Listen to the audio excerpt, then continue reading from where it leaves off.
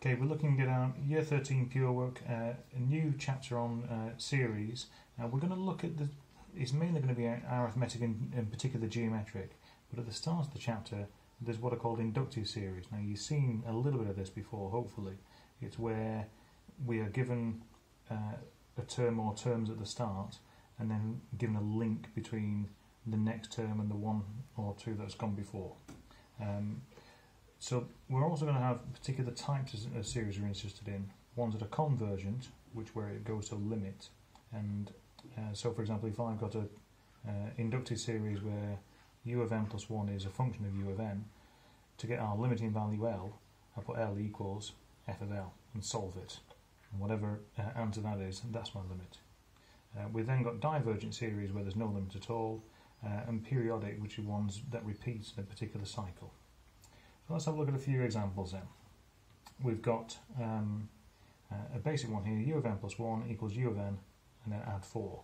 So it's going up in fours. It's how we used to write a GCSE, like 4n minus 3, 4n plus 5, that sort of series there. And we're given the first value 7.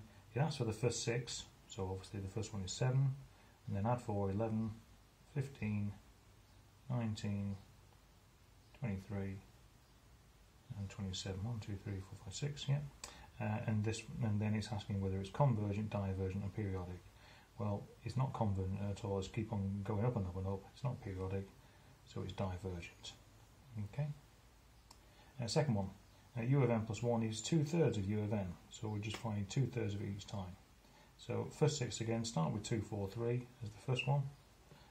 What you can do, because I'm feeling lazy today, we can do iterative ones, inductive ones by putting in our value there and then say what we're doing. I'll get my answer and times by 2 divided by 3 equals 162. Press equals again, 108, third one, equals again, 72, fourth one, equals again, 48, which shows a nice one here, and then equals again, 32. And then it's asking whether it's convergent, divergent, or periodic. Well, this one, you can see it's getting the gap's getting smaller and smaller and smaller. It's convergent, and if we solved L equals 2/3 of L, the only way that works is if L is 0, so it tends towards 0. It will get smaller and smaller and smaller, but always positive, tend towards 0. Third example then, 1c. u of n plus 1 equals 10 minus a half of un. In this case here, I can do the same thing if I wanted to. I could type in my initial value, the first 6, so 8 is the first one, and then 10 minus answer divided by 2 equals 6, and then stick 6 in, equals 7, stick 7 in, decimal, 2, 6.5, that's equals again, 6.75, 1, 2, 3, 4, nearly there, and then equals again 53 over 8, 6.625. And what's happening is, in this case, the values oscillate. It goes from 8 down to 6, and up to 7, down to 6.5, and so on, and it's going to tend towards something halfway in between, partway in between these two numbers here. So this is convergent. If I want to find what it converges to, I would solve L equals 10 minus a half L, 3L over 2 is 10, L equals 20 over 3, 6 and 2/3. So go. Okay, so that's my limiting value there. D, u of n plus 1 equals 60 over un, u1 is 20, so stick 20 in, 60 over 20, 3. Stick 3 in, 60 over 3, 20, and so on. What's going to happen in this case, well, you can see, can't you? It's periodic, and the period is 2 because it repeats every 2 numbers. And last of these ones involves the 2 previous terms, so it says u of n plus 2 equals un plus plus 1.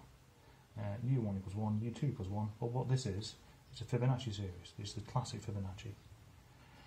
So the third term is the first plus the second, 2. The fourth term is the second plus the third, 1 add 2 is 3. The fifth term is the third plus the fourth, 2 add 3 is 5. and the next term, the sixth term, is 3 add 5, which is 8, and so on. So this is definitely divergent. It's going to get bigger and bigger and bigger as we go along. Let's have a look at a couple more then. So we're given a sequence here, 10, 40, 100, 220, 460, and we're asked to find the link between them. They've given us quite a few to help us out. There's loads of ways of going from 10 to 40, but I need the same way that goes from 40 to 100, and from 100 to 220, and so on. So it could be times by 4, but it's not. So it might be times by something and add something. So times by 3 and add 10 doesn't work for that one. Times by 2, 20, and add 20. You know what, that's looking good, because 80 plus 20 is 100, times by 2, 200, and add 20 is that, and times by 2, 440, and add 20 is 460. So it looks like it is u of n plus 1 is 2 lots of un, and then add 20. And then we need to specify that the first term is equal to 10. And that's it. Example 3 gives us the inductive formula, gives us the first term, and asks us to find L. In this case, giving us the first term is a bit irrelevant, because if you only want the limiting value, it doesn't matter where we start, it will always end up at the same limiting value. So in this case here, we can stick L equals 28 minus 3/4 of L, move it across, 7/4 of L equals 28, L equals 28 times 4 over 7, which is 16. So in that case there, no matter where it starts, we'll always end up going to 16. If you have time left at the end, you can check it by pressing your first value and then doing 28 minus 0.75 times my answer equals 13, and so on, and eventually press it loads of times.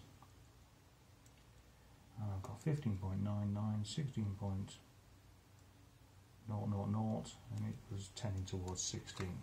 Takes a minute or so to check. Last couple of examples. We're given our inductive series u of n plus 1 equals 2 plus 15 over un. U1 is 6, and it wants the first 6 and our limiting value. So it's telling us that it's going to converge. So I know the first one is 6, and as I say, because it wants the first ones, why not press 6, press equals, and then do 2 plus 15 divided by ans equals, so 4.5 equals again 5.3 recurring equals again 4.8125. Where is that? 1, 2, 3, 4, 2 more. 5.116, so on, and the last one 4.93. Like that. Our limiting value, solve L equals 2 plus 15 over L, oops, not over 4, over L. And in this case, it's going to give us a quadratic, so times by L to get L squared equals 2L plus 15.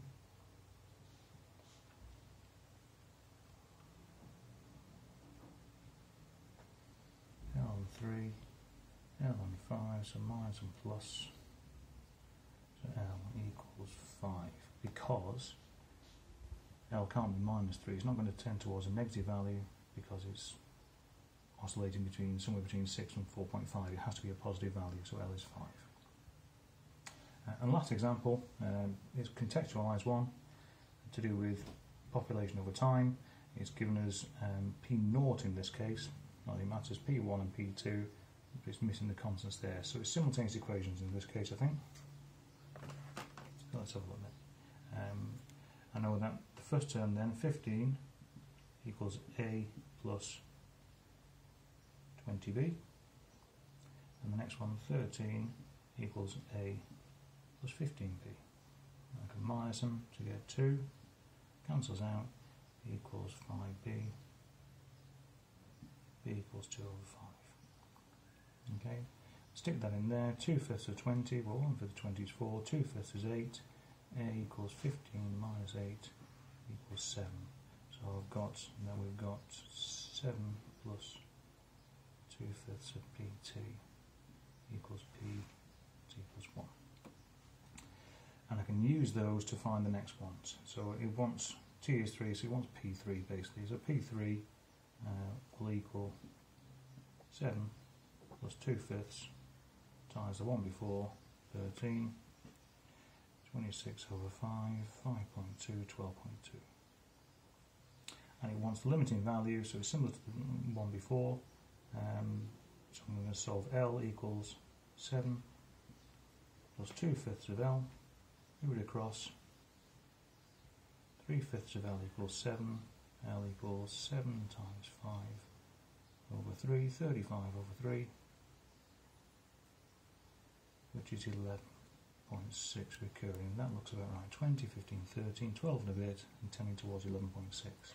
Okay, so we've gone through our inductive series, how to find limiting values, whether it's convergent, divergent, and periodic, and it's all, be aware it's a tiny bit of the chapter, but they do slip in these questions about it on a regular basis.